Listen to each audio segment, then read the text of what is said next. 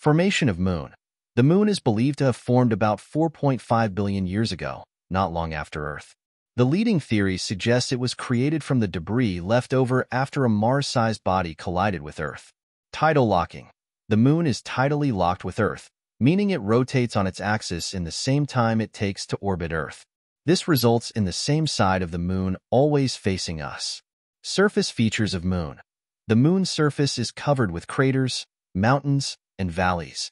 It has a very thin atmosphere called an exosphere, which is not breathable and cannot support life as we know it. Water ice on Moon. Recent discoveries have shown that water ice exists in permanently shadowed craters at the Moon's poles, which could be crucial for future human colonization.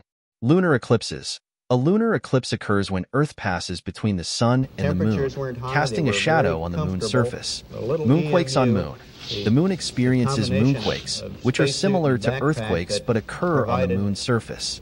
These are caused by tidal forces from Earth and thermal expansion. No moons. Unlike some planets, the Moon does not have any natural satellites of its own. Exploration.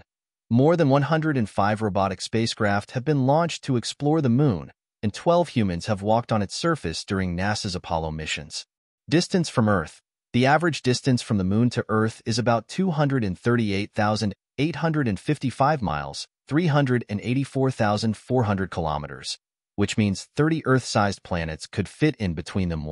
Weight difference. A person would weigh about 1/6, 16.5%, of their weight on Earth if they were on the Moon due to its weaker gravity.